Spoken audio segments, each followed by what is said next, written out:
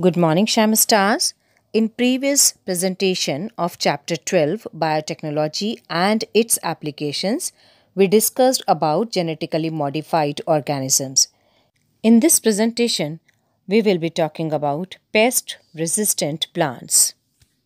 Pest-resistant plants are developed by using biotechnological processes. RNA interference is a gene silencing mechanism triggered by providing double-stranded RNA that when ingested into insects can lead to death or affect the viability of the target pest. Transgenic plants expressing double-stranded RNA version of insect-specific target genes are the new generation of resistant plants.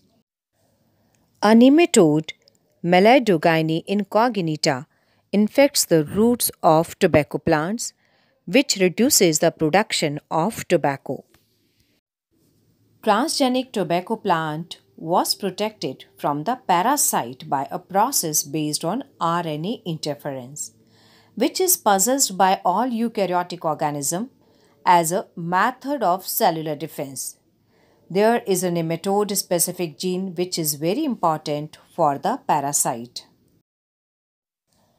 Double-stranded RNA binds and prevents translation of mRNA, that is silencing. The source of this complementary RNA could be from an infection by viruses having RNA genomes or mobile genetic elements that replicate via an RNA intermediate. Agrobacterium vectors are used to introduce nematode-specific genes into the host plant.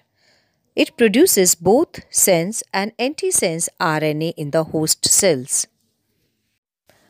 These two RNAs are complementary to each other and forms a double-stranded RNA or dsRNA that initiate RNAi, that is RNA interference, and hence silence the specific mRNA of the nematode. The parasite cannot survive in transgenic host, expressing specific interfering RNA. The transgenic plant thus gets itself protected from the parasite. So this is how the pest-resistant plants are developed by using biotechnological processes.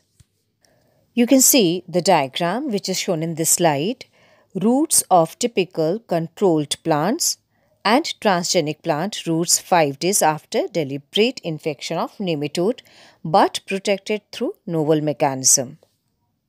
So children, this is all about applications of biotechnology in agriculture. I hope you must have understood. In next presentation, we will be discussing about biotechnological applications in medicine. Thank you, Shem Stars. That's all for today. You can drop your queries on Google Classroom. Take care.